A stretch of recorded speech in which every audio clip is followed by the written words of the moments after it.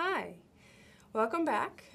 We're going to today just take a quick, deeper look into what we mean by the ecliptic and the path that the Earth takes through the whole solar system on its path in 1 year around the sun. So let's start with a sun right in the middle. And not to scale, we'll draw what we mean by the ecliptic.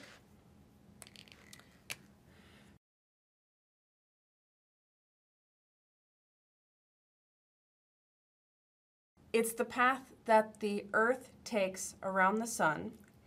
And although it's not a perfect circle, as we talked about with Kepler's laws, it is really close to a circle. Of course, it's nowhere close to this particular scale. This is very much not to scale. We could fit actually 100 suns all the way across between the sun and the Earth, and we would still have a little bit of room to spare.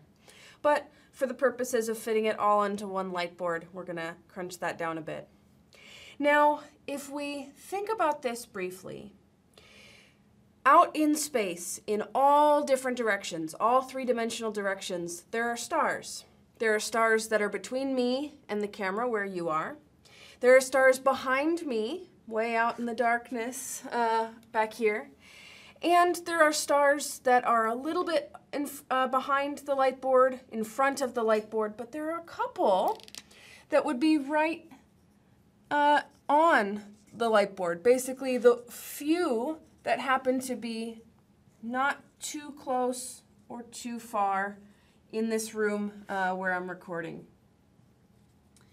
And so if we imagine, for example, all of these different stars, so some of them that I'm drawn, they're a little bit outside the view. Okay, we fixed that a bit. Now, if we imagine that I just spent the next 15 minutes drawing stars, not just on the light board, but maybe I had magic powers and I could draw a star here in space. I could come around to the front of the light board and I could draw stars there. We've now filled the three-dimensional volume with stars.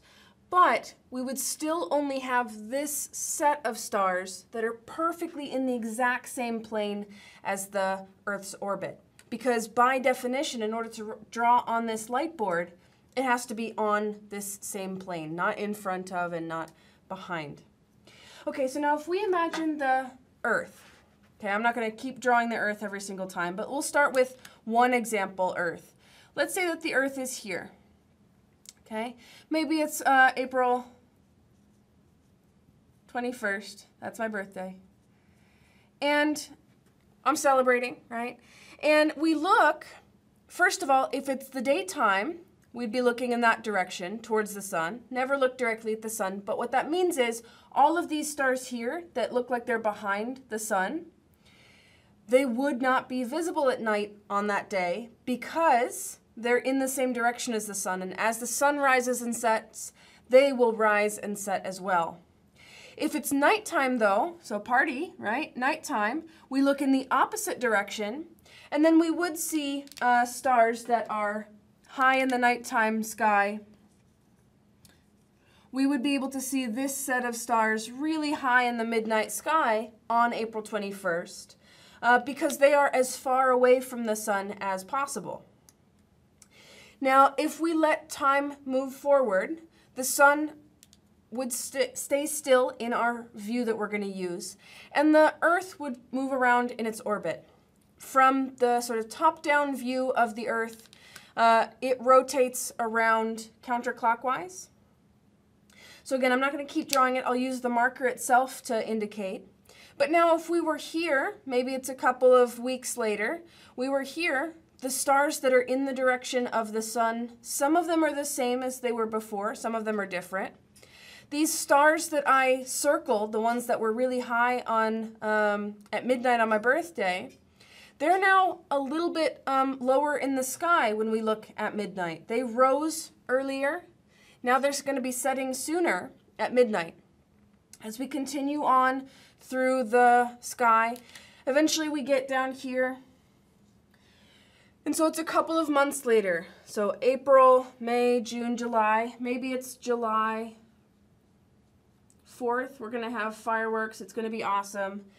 If we were trying to look at what stars are in the direction of the sun, they'd be a whole completely different set of stars than they were on April 21st.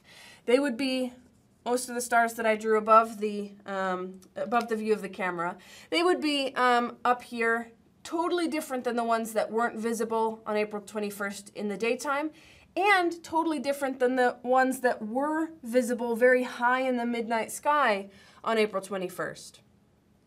And then if we were looking at the nighttime sky, well, even that's a little bit too low. If we were looking at the nighttime sky, probably we'd be looking at our fireworks, right? But if we were looking at the stars, it would be a different set of stars than the ones that we saw high at midnight on April 21st. And as the Earth continues to move around, then every single day, there's a slightly different set of stars that are really high in the midnight sky, and a different set of stars that are really high at noon and not visible to us. If we imagine then going all the way around over here to October, I can spell, October 21st, then when we try to look at our daytime skies, we don't get to see any of the stars that we saw on my birthday during our party on April 21st at night. They are all behind the sun and not visible to us. And the stars that we can see really clearly in our nighttime sky in October are these, the ones that are completely invisible to the poor partiers on April 21st. We look out at nighttime, at midnight, and those stars are really, really high in our sky. And then we keep going around, and every year, every time that we get back to April 21st, these are my nighttime stars and these are my daytime stars. And this connects a little bit with astrology, because when we think about all of the stars I've drawn here, they might be grouped into constellations. So maybe these two circled groups, we're going to pretend are constellations. And maybe if we look, we realize that April 21st, when I was born, there was a certain grouping of stars here. And I don't know the exact one off the top of my head, but we're going to go with my actual star sign of Taurus. It's not quite right. But in the direction of my view from where we were on Earth when I was born, we look past the sun and we look at the constellation of behind the sun, the ones that we can't really see but are actually still there, then I would be given the star sign of Taurus, and that is my astrological sign. Again, we've talked in week 1 a little bit about how astrology and astronomy are completely separate things. Astrology is a belief system, astronomy is a science, but astrology is based on a little bit of science and observation. And so April 21st, Taurus is behind the sun.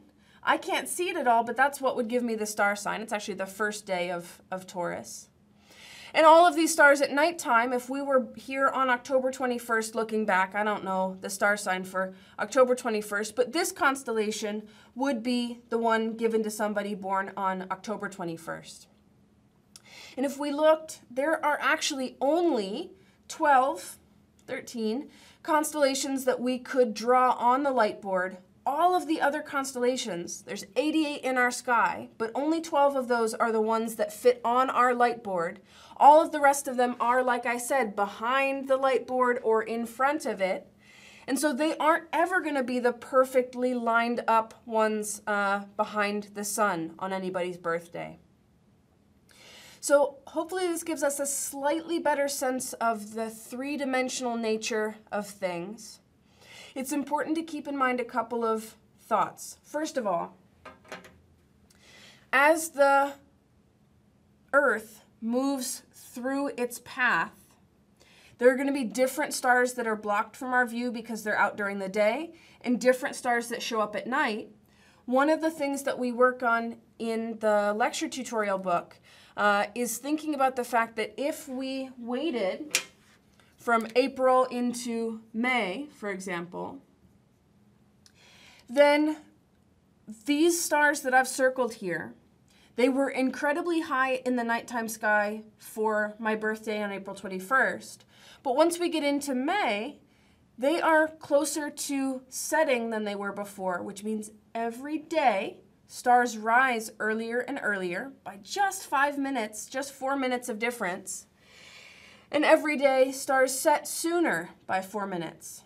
And that's how over the course of an entire year, 365 different portions of 4 minutes, those add up to a full day's worth of change. So that by the time we're halfway around, these stars are now rising 12 hours sooner than they did on April 21st. And then we get back to April 21st and they're back to where they're supposed to be. If you have specific questions about the ecliptic, try going through the Seasonal Stars lecture tutorial and thinking a little bit more about the motions of the stars in the sky based on the fact that daytime is when we look towards the sun and nighttime is when we look away from it. So that's all I've got for you for this particular topic. And so there we go.